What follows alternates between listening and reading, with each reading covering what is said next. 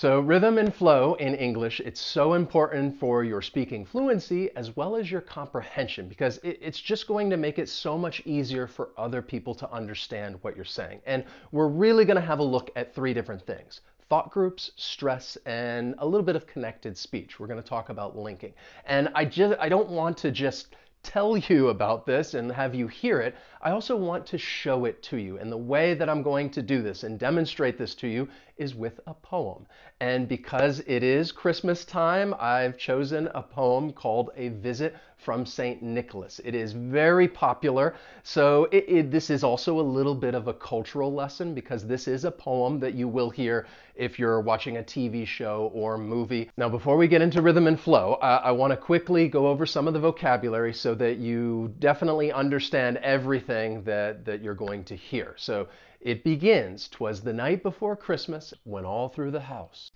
"'Twas is the very old contraction of "it was." It is not something that you should use in spoken English. You may hear it like at the beginning of a story if it's from a long time ago, but it is the contraction of "it was." The next line is, "Not a creature was stirring, not even a mouse." Stirring just means moving slightly. And then, "The stockings were hung by the chimney with care." So stockings are talking about like just this large sock that you would at Christmas time hang by the fireplace, and it gets filled with presents. And then, speaking of the fireplace, a chimney is just like this vertical pipe in the home that would let the smoke allow it to escape from the house. Then we have, "In hopes that St. Nicholas soon would be there." St. Nicholas is just talking about Santa Claus, the big jolly fellow who brings kids all of those gifts. "The children were nestled all snug in their beds." So nestled means that, well, just settled comfortably. And often you may hear it as a verb, to nestle, but it just refers to one's comfort. And that's a little similar to snug. Snug is an adjective that means comfortable, warm, cozy, and you may hear people use this with that collocation, all snug. I'm all snug under the blanket. In this case, the children are all snug in their bed. And finally, "While visions of sugar plums danced in their heads." So sugar plums, it's just a small, round, sugary candy. It's not really a plum, it just looks like a plum. Let me say it again, but this time together, and then we're going to talk about thought groups because part of the flow is determined by thought groups. Ready? "'Twas the night before Christmas, when all through the house not a creature was stirring, not even a mouse.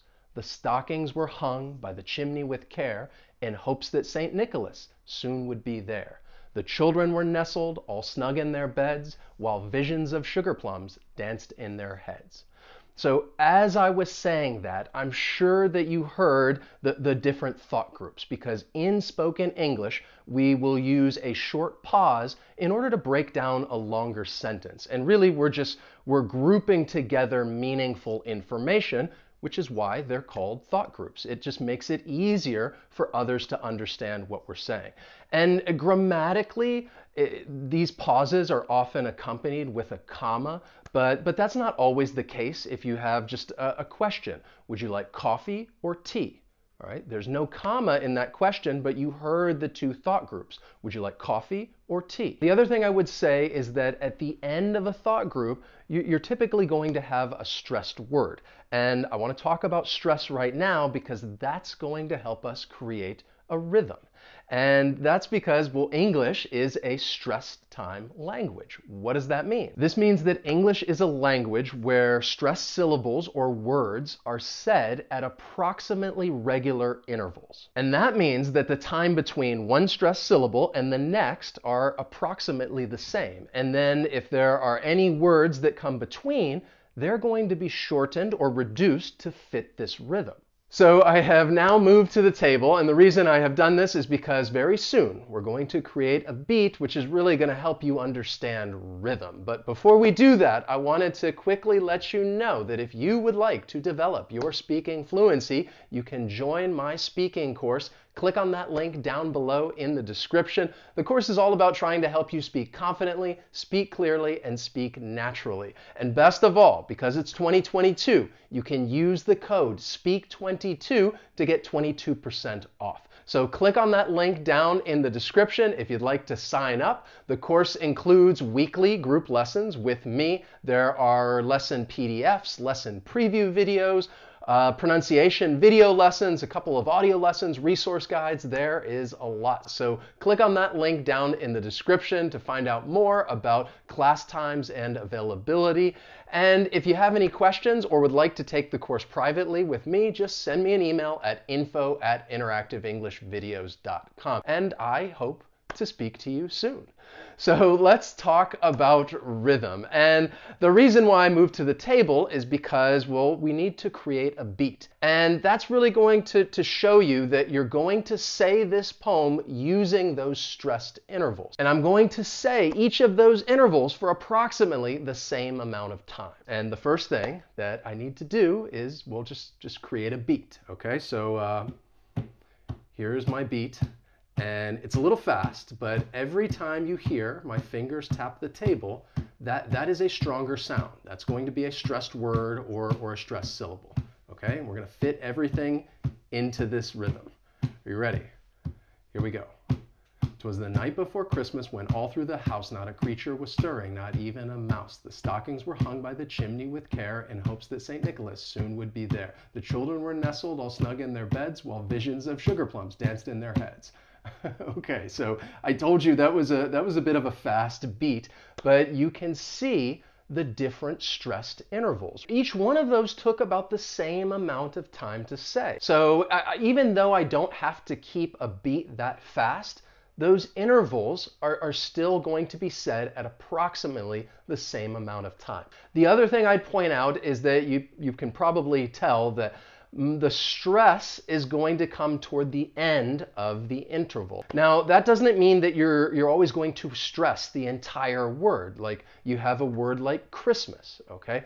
The stress is in that word, but Christmas has 2 syllables, and the stress is going to be on the first syllable if we really wanted to get specific. So if I wanted to show you exactly where the stress is, then it would look like this. 'Twas the night before Christmas when all through the house not a creature was stirring, not even a mouse. The stockings were hung by the chimney with care in hopes that St. Nicholas soon would be there. The children were nestled all snug in their beds while visions of sugar plums danced in their heads. No matter whether you're keeping a quick beat or a slow beat, as long as you are saying those intervals in approximately the same amount of time, that's the most important thing because that's going to develop that rhythm and flow. So now let's talk about, well, smoothing things out with connected speech. And really what I'm talking about is linking. So I'm back over here on the couch to talk to you about linking, and this is part of connected speech. And really what it means is that the end of one word is going to blend with the start of the next word. And this often happens when the final sound of one word is a consonant sound, and then this beginning sound of the next word will be a vowel sound. So let's go through the poem, and I'm going to point out all of the phrases that we can link. 'Twas the night before Christmas when all through the house. When all, you have that final consonant sound, that N, we can link that with the vowel sound in all, when all. And really what it would more sound like is that N is going to get moved over to the beginning of all. 'Twas the night before Christmas when all through the house, all right, that's a little exaggerated, but just want to make it easier for you to hear it. Not a creature was stirring, not even a mouse. So let's first talk about not a. Okay, the first thing I'm going to do is I'm going to pronounce the article a with the schwa sound, and I'm just going to say It's an unstressed vowel sound. And then I'm going to change the T a little bit because it comes between 2 vowel sounds.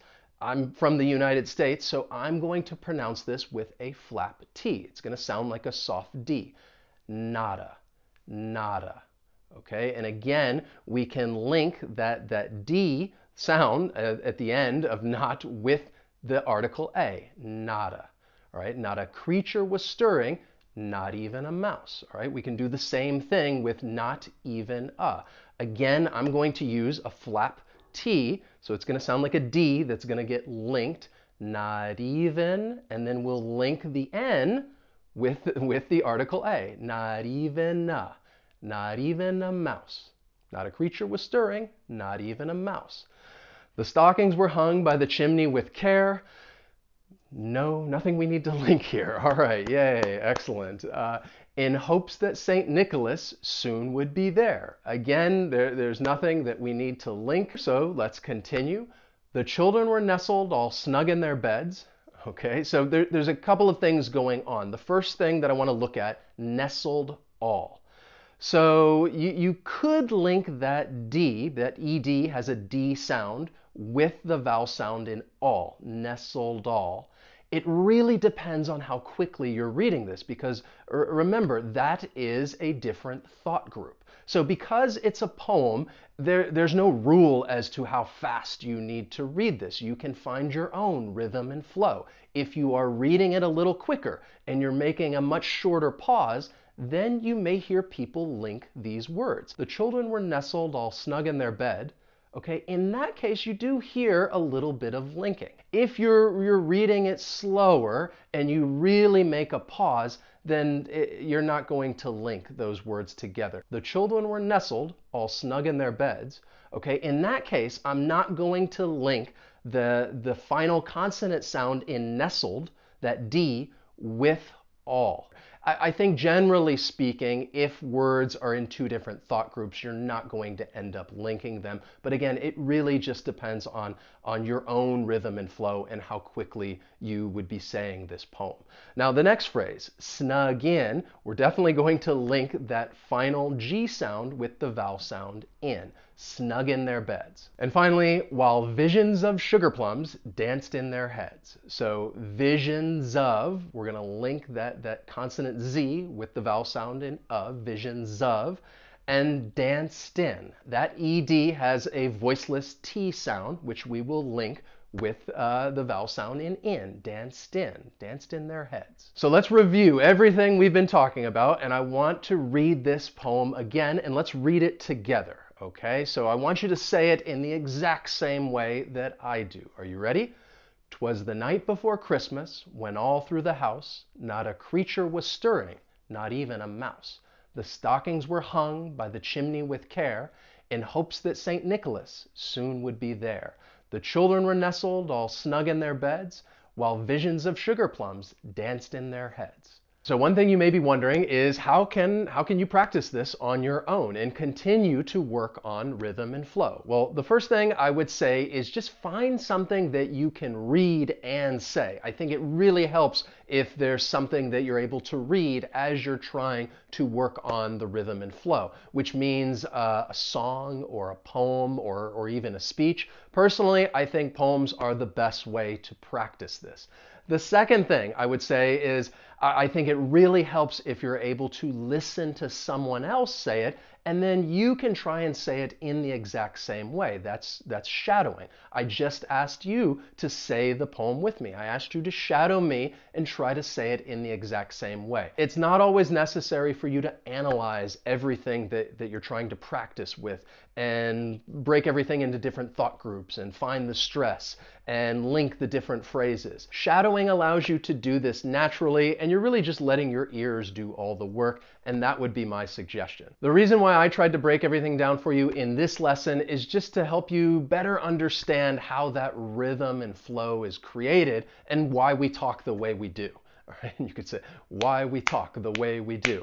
Okay, I think if you were to do this continuously, it would get a bit annoying after a while. But I just hope that rhythm and flow is a little bit easier for you to understand now. If you enjoyed the lesson, please hit that like button. As always, thank you so much for watching, and I will see you next time. So long.